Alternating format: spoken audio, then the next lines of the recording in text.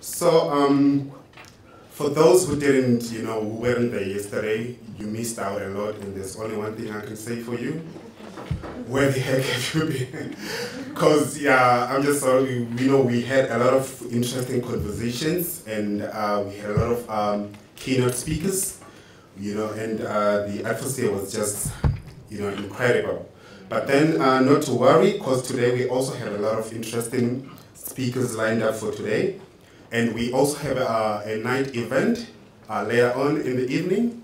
So for those who managed to book, to pay for that night event when they were registering for the conference, please collect your tickets at registration, at the registration table outside. You can speak to the lady, Melissa Mudley.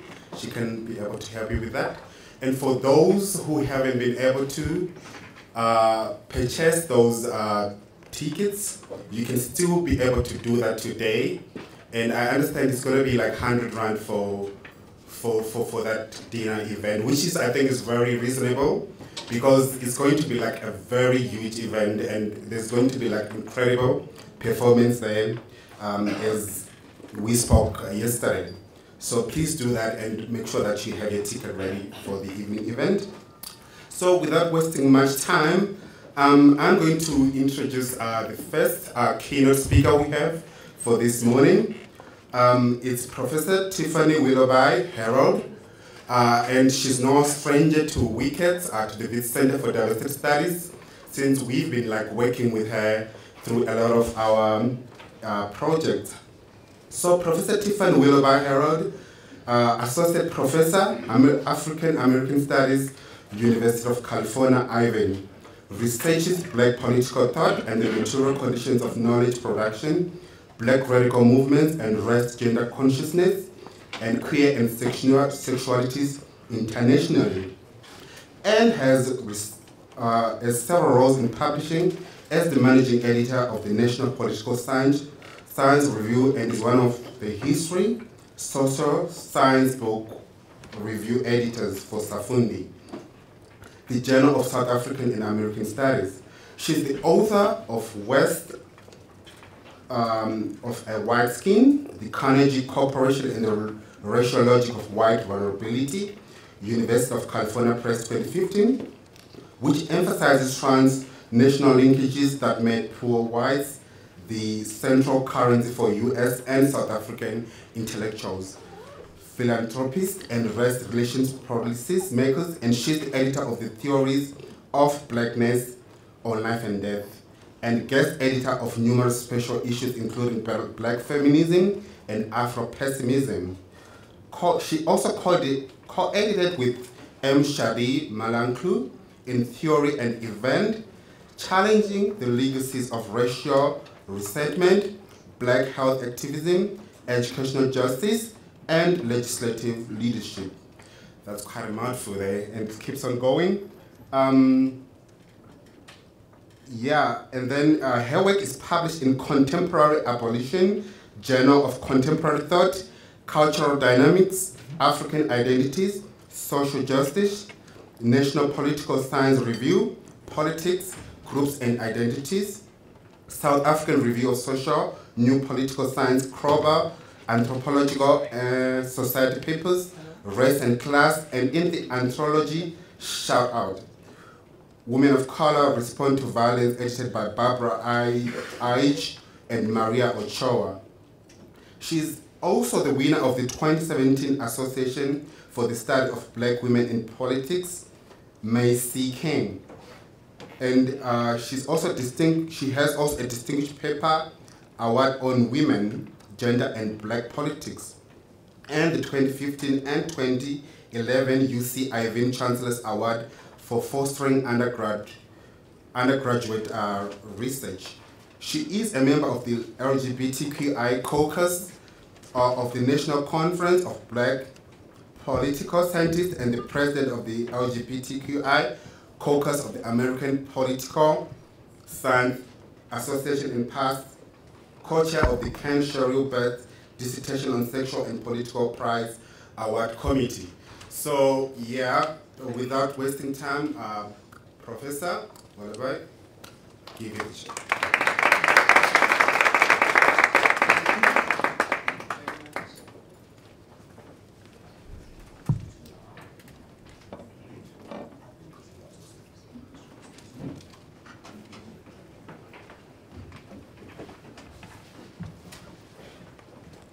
I'd like to thank the Center for Diversity Studies and my colleagues here for giving me the opportunity to share a little bit of this work with you.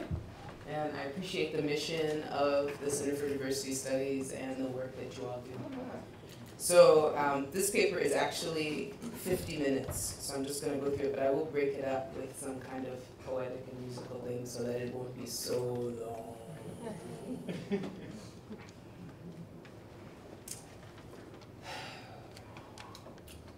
This paper is dedicated to the dreams of the wise ones from before who imagine us, and to the embattled young ones who are being made to remake a history from shards. They ought not be made to remake the wheel, but should be handed the tapestry of what we did, if it can be passed on, if it can be passed on. If it can be shown that something that we fought for has something to do, anything to do with the battles that must be fought by them today, can we do more to share the past, broken though it is? If we show our scars, perhaps. If some of our sermons are screams, perhaps. If it is not neat and nice and easily digestible, they may, in fact, have ears to hear this vomit of our history. These things that make us landless, we who can only be because this land breathes for us and keeps us on the run today. In my larger body of work, I show that Black internationalist feminist thought and its cross-generational political responsibility, to use Lewis Gordon's phrase, highlights rebellion, commitment, and the capacity to break systems like racial chattel slavery all over the planet. Such systems reemerge because white modernity and multicultural modernity continue to believe in slave democracy and its attendant churning up of our wombs, graves, altars, relations, and households. Modeling the importance of rebellion wherever it is necessary, and moving across sites of struggle, these activist thinkers have taught me to keep political visions limber, autonomous, fidgety, if you will, and to refuse to believe that we have figured everything out. We haven't. Radical Dharma and prison abolitionist activist Yasmin Saidullah explains such political visions and how they flourish in the language of fugitivity and restlessness and placelessness. Not as a principle, but because when we associate our bodies with places, our bodies with places, those places get marked as sites of detention and murder until we are no longer there. And the places are marketed primarily as having been made beautiful again once we have been forcibly removed. The ideology that slavery can be tolerated has to be undone in every single place possible, and most especially in the places in our own hearts as Black people where we accept the violence of subjection and domination and reproduce it on the people we love the most. The world that animates these kinds of political visions commits to these things. 1, the debased and degraded, sold and forgotten exceed the limits of violence and subjection and the lie that they are less than. 2, a world exists and can be constantly recreated that exceeds national boundaries and reveals all national boundaries to be forms of segregation. 3, the position of the Black as a politics is made up of both Blackness unitary and the significance of Blackness plural, what I've called in past the Black rainbow. The paper I'm going to give today contributes to one of the lesser studied sources of Black women's politics in South Africa. And so I focus on print culture and the genres and disciplines and practices that Black women have used to write themselves and entire societies into self-knowing, political consciousness raising, and organized mobilization across generations in a fairly persistent and enduring fashion. In 2007, historian Noboniso Gasa wrote that Black women's consciousness is, quote, best understood as an ongoing journey textured by historical interruption, but continuing nonetheless, end quote. If Gasa is correct about the enduring nature of Black women's politics and consciousness, much of our work as students of the present and students of the past requires us to search out people who in the generations past took time to extravagantly reflect on and interpret their roles as learners and university students.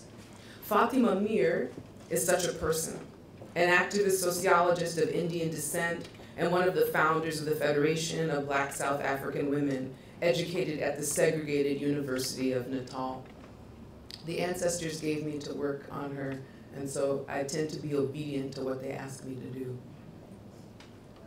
Mir's Black feminism was steeped in a philosophy of revolutionary mothering, cross-generational organizing, ideological cross-fertilization, and defending the lives of Black children and interrupting racial colonialism's insistence on shattering Black kin relations.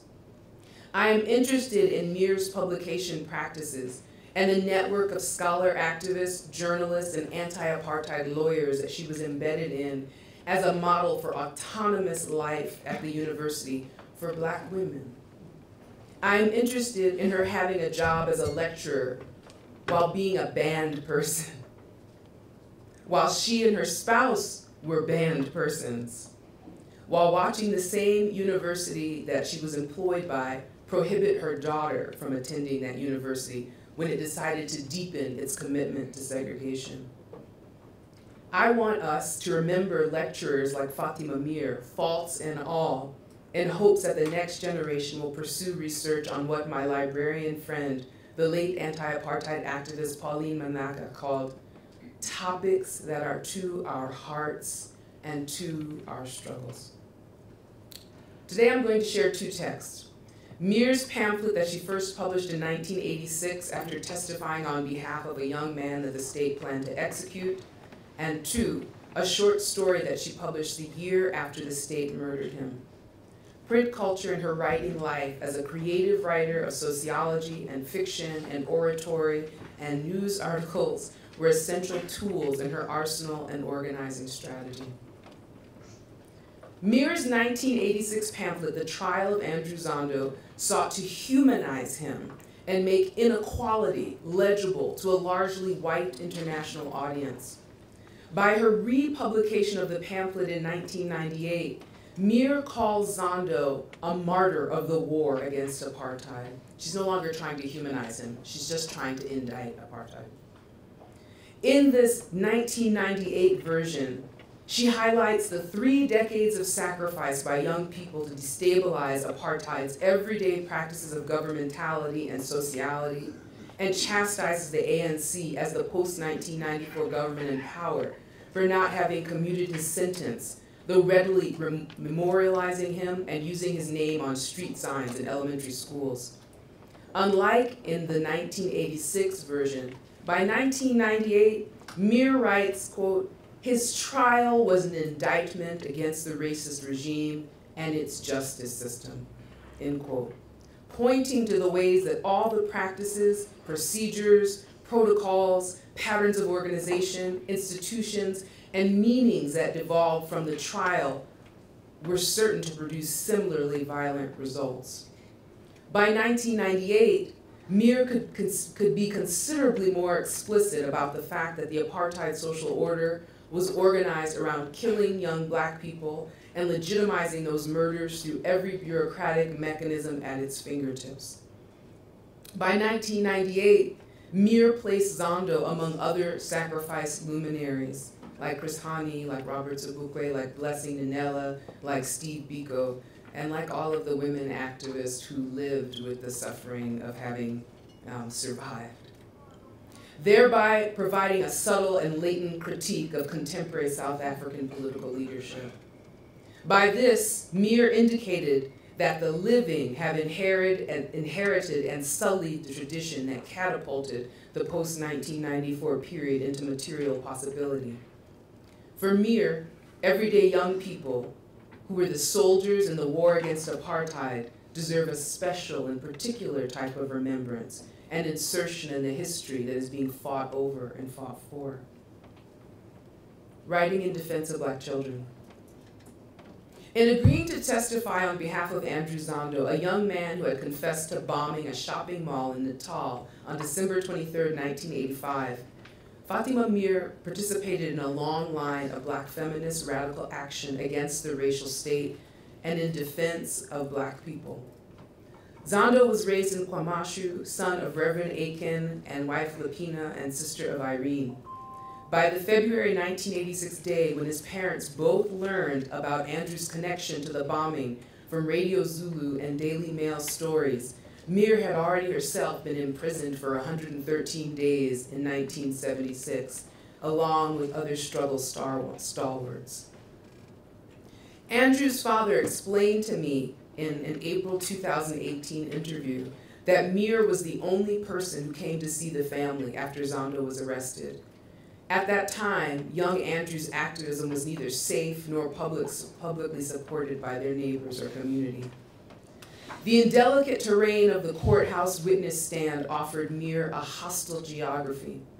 On the one hand, her own and her family's decades of scholarly militant activism in the anti-apartheid movement granted her the status of a courtroom expert, an academic Native informant, and an honorary white because she could be trusted to follow the established legal protocols.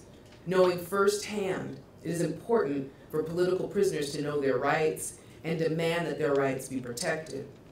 But on the other hand, her attempts to upend the legal process by making the law empathize with Andrew's life and the ethical systems that compelled him to fight the South African state through force of arms were rejected by the court outright.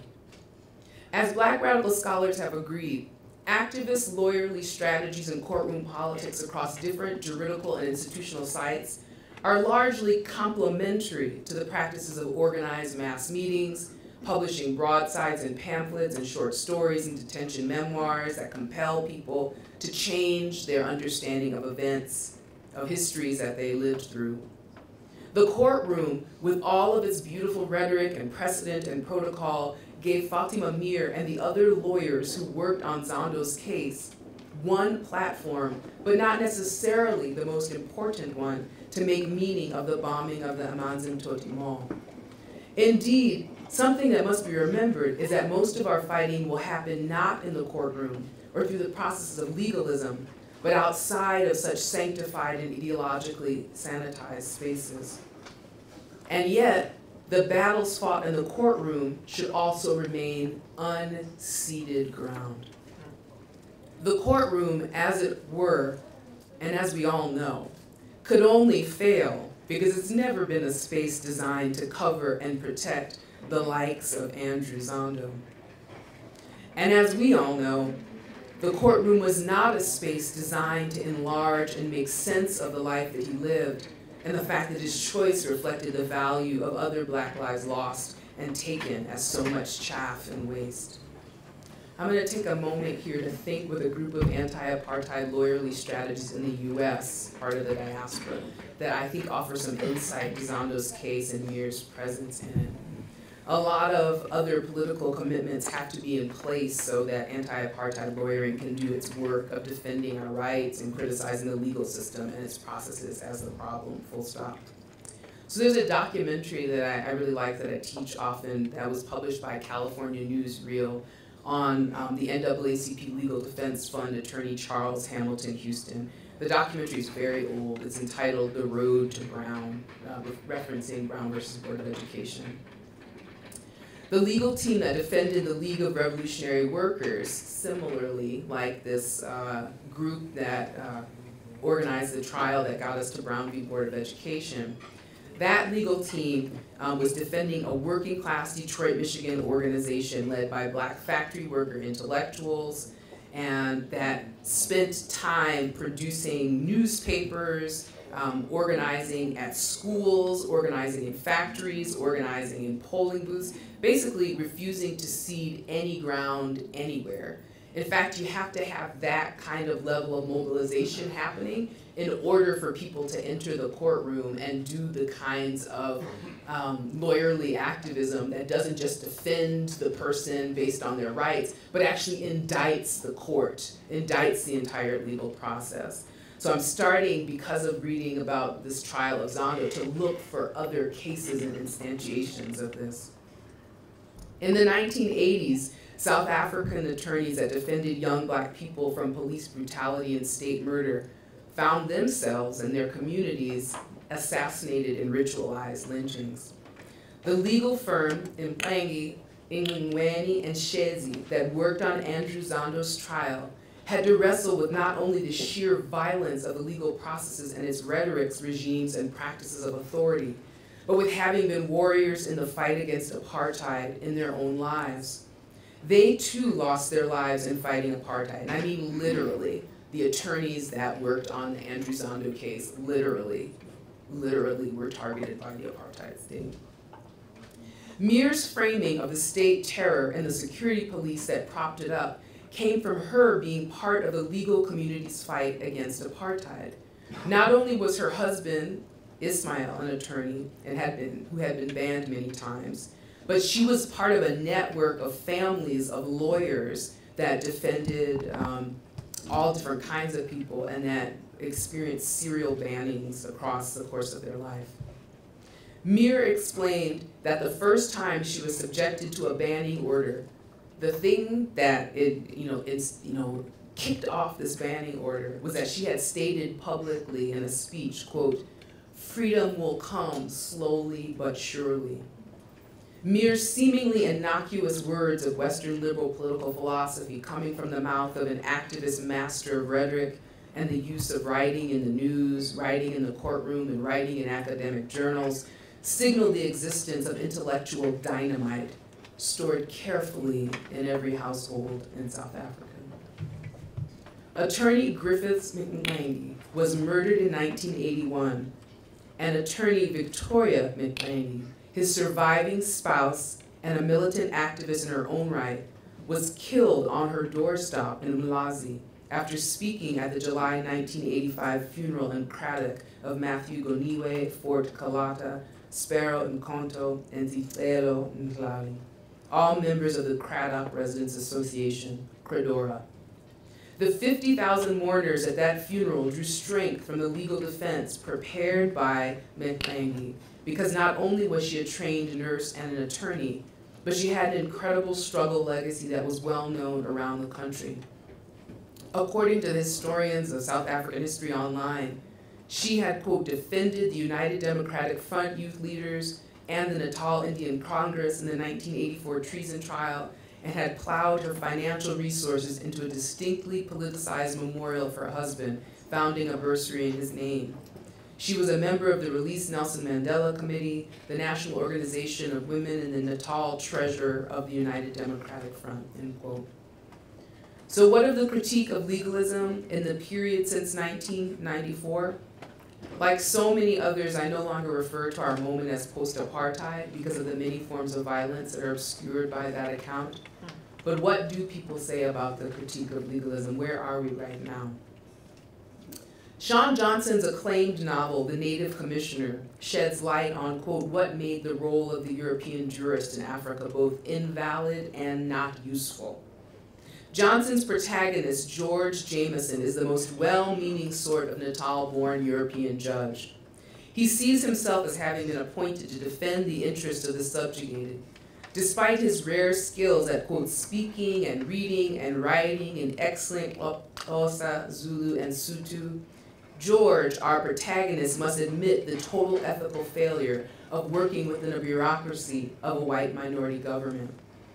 Learning during his final stay in an asylum just weeks before committing suicide that there was nothing sacred about European colonial law or South African constitutionalism, George finally confronts and is undone by the fact that the totality of the colonial system was an unwanted imposition. As Native Commissioner, his world is nullified by a question of a young accused at court. He's having this memory while he's in the asylum. The accused, Intabaka, poses the simple question, "My Lord, I understand that we will be found guilty and that we will be punished. This I understand, but I wish to ask this. What has it to do with you, sir? In this moment, Ntabaka is suggesting that colonial law has no answers. It can provide no remedies. It can provide no insight. It cannot adjudicate. It is useless. We are 100 pages into the novel before we realize that it is constitutionalism and European laws dubbed as good intentions that have broken the protagonist and laid bare one of the most important questions of racialized colonialism and white minority rule, which it often hides behind. Ntabaka, the young accused, reveals that there is no moral authority that can absolve him of guilt or condemn him.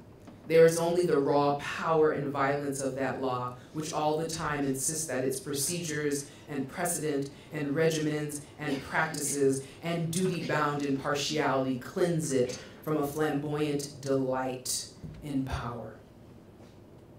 It is the power that is behind the law that Mir excavates and compels readers to be flooded by in the trial of Andrew Zondo and other such cases like it.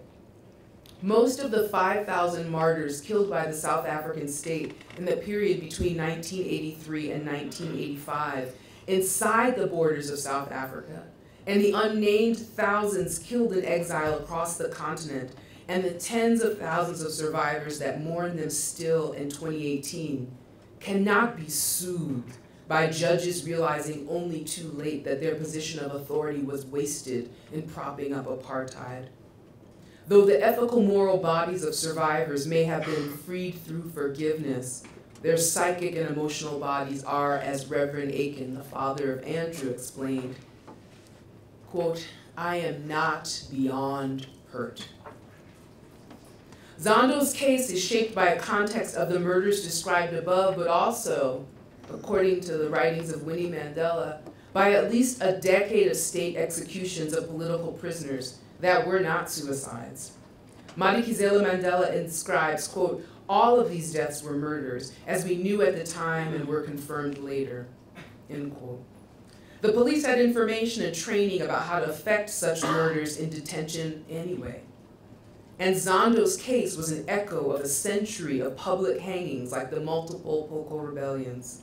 Andrew despaired at having mistakenly killed civilians, and yet he refused to defend himself. Like Ntabaka, he said, "I know I'm guilty."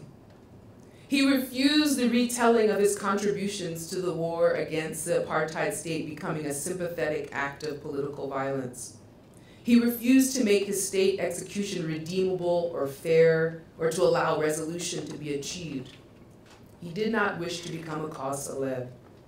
His story would not become the basis for campaigns for rights. Rather, Zondo's actions during the trial for his life were a rejection, full stop, of any imbrication inside the legal system. The enduring failures of white legality are partially what made writing The Trial of Andrew Zondo such an important contribution.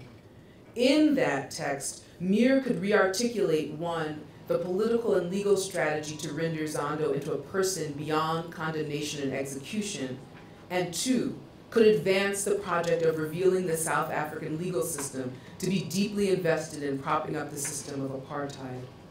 The legal strategy failed, but the literary accounts of his trial live on. The legal apparatus served apartheid in countless ways. Following philosopher Ndumiso Dladla, most scholars would admit heartily that the same constitutionalism has had within it the ability to extend the life of apartheid by other means post-1994, while being deemed at the same time the most important tool in the arsenal of rooting out apartheid. There's a paradox to chew on for a while. Institutionalized despair, hope. Yeah. When people talk about the Rainbow Nation and South Africa's constitution being the best constitution in the world, and the children born after 1994 as being the born frees, they are, as my mother used to say, telling lies. Those narratives that suppress the lives lost in order to pretend that legal reconciliation has provided the necessary answers. So here we're going to do a transition.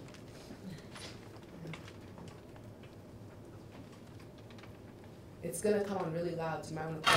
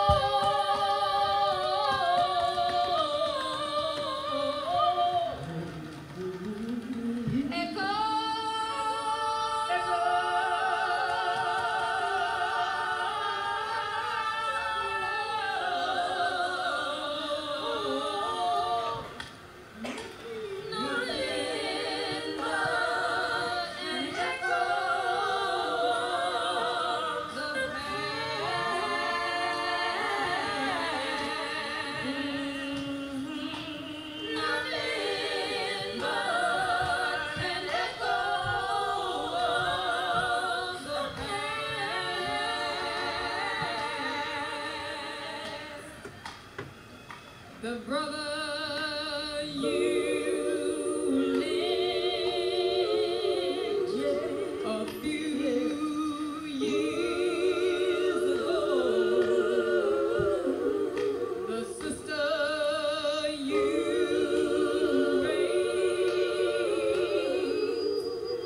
just the other day,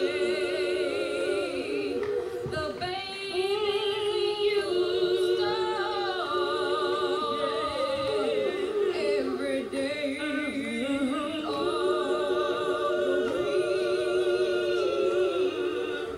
Nothing but an echo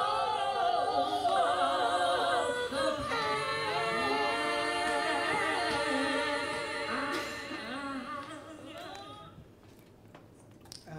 Thank you for the minute of transition. That's a song by Sweet Honey and the Rock. I want to turn now to the second text by Mir. Just a year after the state murdered Andrew Zondo, Mir published a short story in an anthology of South African women's writings, which indicates that Black women's political work has never been just weeping and mourning over those lost. Certainly not a lament of subordination. Amapekula, Terrorist, published in 1987, is an extension of the work that Mir had done for most of her life up to that point, ending the basic narrative of South African society about itself and the basis of its authority and legitimacy. If the state was nothing more than a site of the reproduction of cruelty, as we learned from reading Mir's interpretation of the society, then such a state deserved to be removed and cast into the uttermost parts of forgetfulness. In this short story, two young men are brought to the home of Salusha, a well-loved Induna's rural kraal, to hide and seek refuge. They and the community they enter will be safer if the latter do not actually know what the youth are going to do and what kind of organizing they're involved in.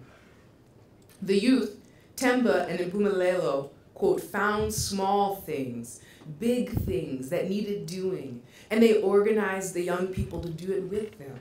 They appeared to be inspiring a new spirit, especially among the jobless youth.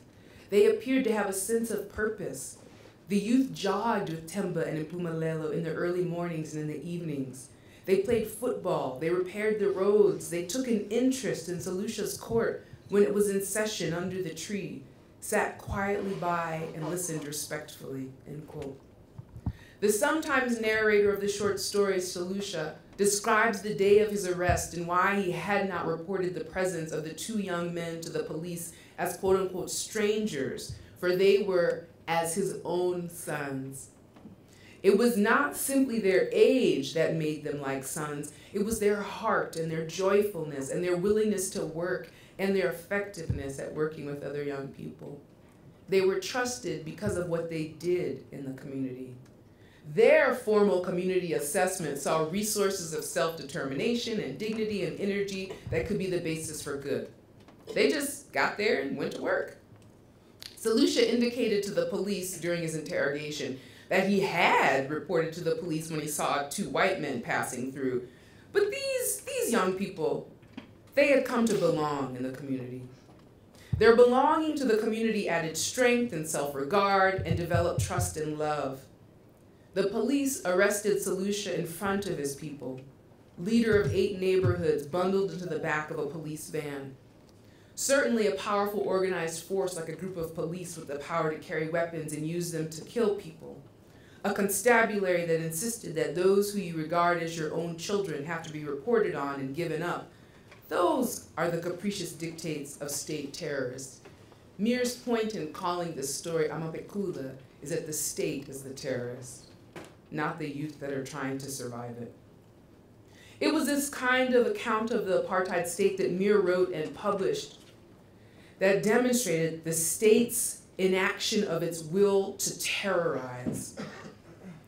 The state wanted these youth to be pulled aside and separated because they had the capacities of catalysts.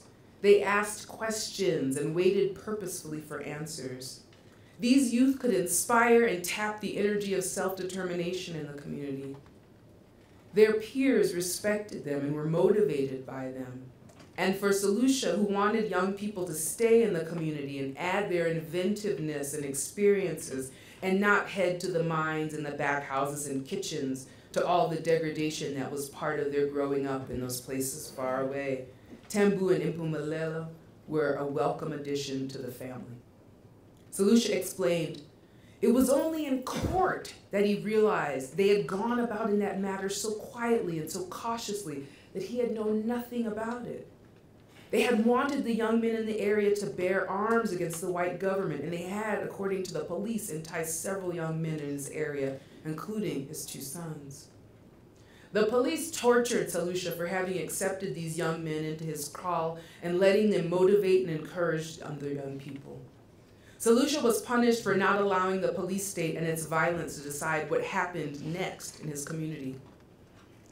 State terrorism disparaged and disregarded all the authority that he represented in the long legacy of governance and decision-making and resolving problems with processes of consensus and debate. State terror revealed that it allowed customary rulers to have their place for its own convenience as a mere decoration and symbolic suggestion that African people still had authority. But state terror revealed in its treatment of Salusha that his authority could be reduced to nothing. Mir's searing description of the police torturing Salusha explains that, quote, they had kicked him and twisted his neck and boxed him about the ears so that his teeth had rattled in his mouth and some had fallen out. They made him pick up heavy objects and put these on his head and stand with them for hours until his legs had buckled and he had thought he would fall. They had struck him on his bare back with open hands until the skin had peeled. And they had gripped his forefinger between 2 sticks and squeezed until all the blood had drained to the end and congealed under his nail. Such things had happened to him that it was not dignified to talk of them.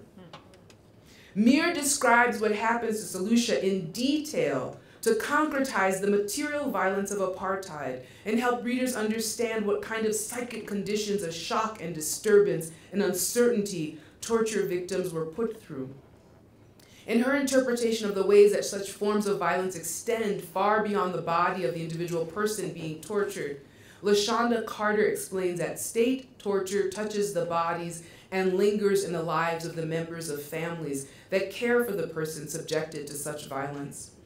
These other persons, boys and girls and men and women, are gendered through watching Salusha be abducted, arrested, seeing him return with a broken body that was formerly strong and fit, and repairing his physical body through intensive care. Katazile, Salusha's adopted daughter, was there when the police dropped off Salusha after detaining him and breaking his body.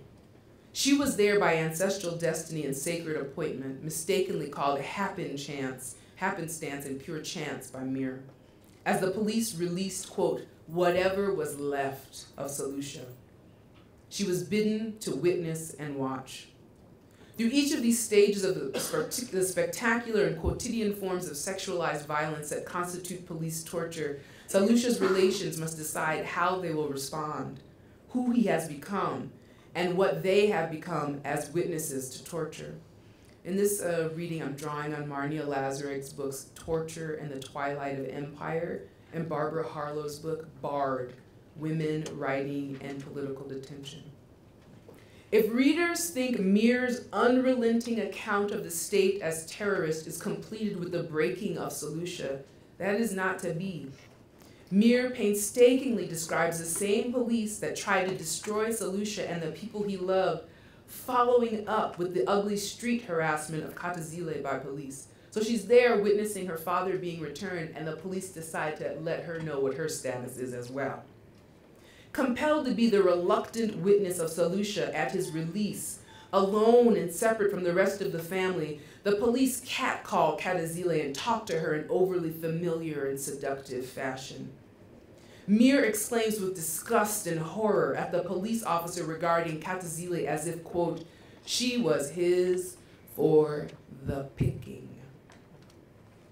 In this horrifically shaming moment of witnessing her father having been savaged and broken, Mir describes the police hailing young Katazile as if their flirtations were welcome forms of address. The same police officer that had just a moment before been offering Katazile an unwanted moment of bitter intimacy, then switched tactics and, quote, threatened to put her down that moment if she did not stop her whining, to murder her, to donner her for weeping when she saw her adopted father battered and bruised and likely sexually assaulted. The public shouted police warnings were evidence of these switched tactics. Katazile was by position, rank, and status in the society available to be raped or murdered or both, to be made an informer, to be made a target for more gender-based violence designed specifically for her social position.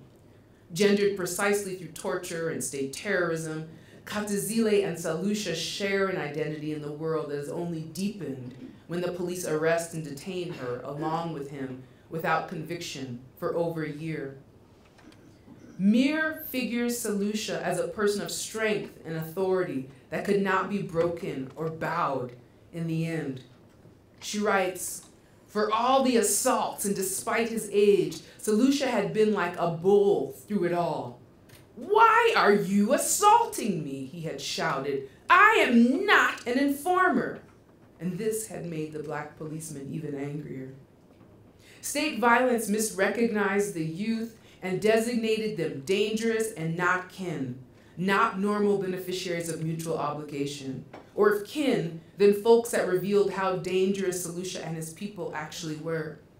If Salusha could not slave for and serve the terrorist state by recognizing its interests and prioritizing those interests above his own people's, he was a weak link in a system of domination and subjection that relied on his using his power against his own interests. But Salusha continued to love the youth, to view them as his sons. He was targeted for punishment and torture because of his protection of these youth, and the way that his protection reveals that he had been operating from a distinctively antagonistic framework of political life and political commitment. Salusha had never rejected self-defense. Instead, Salusha and his people valued those young men and their skills and their fight. Salusha had realized, even before they had arrested him, that they were looking for Temba and Impumelelo, and had begun to wonder what it was the boys had done. But with that wondering, there had also developed in him a protective shield for them. Instead of being a bland report or even a convincing and insightful application of a particular sociological theory, Mir's story about a family terrorized by the state and accused of being members of the ANC and accused of harboring two completely promising young people. Mir's story is literary and creative and crafted to figure the young people as rural youth community workers. Her writing and her habits of working in collective spaces with other activists demonstrate how powerfully literary work and advocacy can be as a practice of political activism. These two texts, The Trial of Andrew Zondo and Amapekula, indicate a deep political commitment to cross-generational listening and mutuality. Mir epitomizes the writerly life of those Black internationalist feminists in the 1800s and 1900s that historians Dale Gore, Jean Theo Harris, Keisha Blaine, and Brandy Thomas Wells, and their dozens and dozens and dozens of collaborators have written about. I'm going to close this paper up with a love letter to those generations born in the wake of the Fist Up, Froze Out protests at Pretoria Girls High School, the activists of Fees Must Fall, and the activists of the total shutdown. Dear ones, those who are myself and my heart walking in the world, Tania Wilson and Kinsani Maseko and Bangani Mayosi, pray for us who you left behind. Give us something to understand how to survive the terrible tragedies that took you away from us. While the news media and cultural critics have perhaps gotten this born-free nomenclature wrong through poor translation of Sutu names that are better translated as I meant for you to be free, not you are born free. And through a naive hope that everything could be magically changed in socialization of young people. Work on Black girlhood in South Africa, like that done by my colleague LaToya Williams, offers us reasons to pause. Such pause and quiet of necessity provides a chance to reflect on why so many young people defended and identified with Mama Nomzamo Winnie Madikizela Mandela upon her passing. Without necessarily having the empirical evidence that a counterintelligence program had created the violence that resulted in the terrible tragedy of the loss of Stampisepe, most young people in South Africa today, both men and women, remain skeptical of the state's rendering of Mama Winnie as an easily caricatured symbol of state power and authority. Most people, we learned in that social media campaign and all of those thousands of people in South Africa and across the world who wore headscarves and dukes of every size and proportion, that they believed in her militancy. They were sustained by her as unbroken and unbowed, and by a person who was not just a social worker, but a person who knew how to work in the social. Roads must fall and fees must fall and hashtag I am Nozamo and hashtag she did not die, she multiplied. And the many iterations of these sentiments among social media activists around the world is evidence of several important and critical social and political realignments. These fists in the air are the kinds of political commitments that deserve to be studied carefully. And talking about memory and reflections and moments of profound loss, we are also talking about transgenerational processes of people inheriting power. Say to yourself, I inherit power.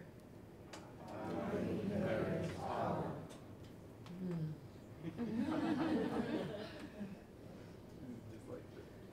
We inherit power in ways that defy empirical and rational positivist accounts of organizational success and failure. When young South African women reclaim their names and understand whatever snippets of stories are left for them about why they were named after this particular relative or that particular relative or this particular state of affairs or set of conditions that face their parents, they are taking on the work of liberation. Being told that you are a member of a generation called Born Frees makes you disconnected from history and enables you only to be marketed to because you are young and because your parents want to demonstrate to themselves and to their own peers that your arrival signals that something has changed. But when a person comes to understand that their name means something more like, I meant for you to be free, it puts the onus on that person to take whatever freedom might mean to them into their own hands and imagine and work with their political commitments while bearing the truth that no generation can really give another generation its freedom. This name means I give you the purpose and choice to do something with the present and the past. Born free, by contrast, simply means in the most ideological, perverse, and dangerous way possible, there's nothing left to fight for, nothing left to fight about, nothing left to fight over, nothing left to win. The craft of holding space for young people so they can actually use the school day to think about the world they are living in and how it came to be, this is precisely what is at stake in the politics of memory, the politics of rebellion, the politics of laughter and disentangling from the wickedness of this past present of apartheid.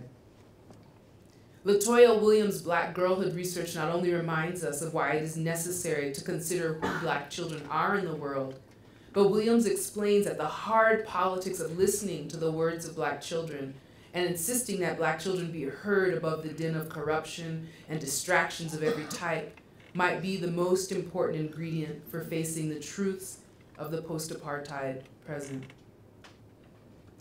Beloved, do you remember when there was a news headline in April 2018? Do you remember when Manly Makanya's April 2018 headline story came out, reading, "None of us should want to be like Winnie Mandela"? Beloved, it was reminding us, that news article, that according to apartheid in the world, we are each other's worst nightmare. And the wombs that we came out of, our black mothers' wombs, they produce evil. Aren't we the living proof that whatever our mothers made with their hands and their hearts is worthless? That is what the headline was doing and why it frightened me so. Because it tugged on that other natal cord, that other umbilical root that plants us in the imago and the mind of white hatred of whoever we might be. Where we are planted in the soil of white hysteria and pathology and frenzy and primitivism and repression, and who we become because of internalizing those forged memories unleashed upon the world is critical to our story. It's why we need our school days to allow us to actually learn. And while we were rejoicing to find out that Marikizela Mandela was finally all at once revealed on the world stage to not have been the horror show striptease of black motherhood that white supremacy is always presenting us with, I can only explain the journalist who wrote the story as being tasked by some force to rein us in, to remind us that by virtue of her being nothing, we are nothing. Telling tales with pornographic characters, commenting that it was her desire to grandstand that made her show up late. We are told that she had to be dragged out of some other person's bed to show up and greet our saintly, hope-inspiring Nelson. But beloved, I do want to be like her, and I want you to be like her too. The screaming headlines reminding us, warning us that we were naive to hope to inherit her power, the militant power that black women who are never allowed to be our heroes did and do the world over to end colonialism, to end slavery, to end apartheid, at least in those generations. The power that they left us to do our work now, all that they did to feed us a hunger for liberation in our mother's milk and our first sips of pop. Beloved, don't you know that we have yet to sit in the house that white supremacy made of our bodies and spirits? We have yet to burn down each and every shadow of ourselves that it crafted. And it is okay and long past time to look at those shadows and pull them out of ourselves, to come to know some other way to be ourselves, and to come to know some other way to be ourselves with each other. For me, Fatima Meer's writings have helped me work with and through different forms of trauma, so I could come to feel and rely on that part of my consciousness and political commitment that state violence did not destroy. If you, beloved, can find the words and narratives of others that can do that for you, then maybe you will be able to say that you lived in your own present. Meer's Amapekula designs a dreamscape of countless possible ways for us to be together in new ways. Thank you to all of the young people who've been active in South Africa since 2016 for giving me dreams of the possible now, for opening up conjunctures of political commitment all over the planet with your sacrifices. May the loneliness you must bear force you to seek out the accompaniment of the dead and the unborn, of the not human and the yet alive. No matter what they tell you, your struggle is a worthy echo of the past. Meer gave me dreams like waking up feeling forgiveness for myself and for other black people and for all the things that we have done to each other to survive white supremacy, and dreams like waking up with political clarity and discernment and enough strength to face indignity with indignation. Dreams like having the heart to fight back, dreams like remembering those of us who refused to live under white supremacy and jumped off the ship during the Middle Passage, and those of us who bear the whip to survive the Middle Passage of this moment too. Dreams that will keep me whispering to you, pressing my breath on your skin, rustling in the waves of the ocean when you return, being the taste on your tongue when you savor your favorite meal. Beloveds, I love you.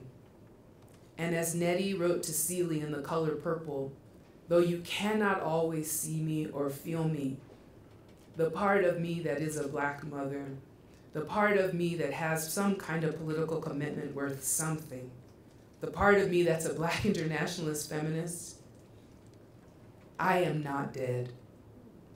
Thank you.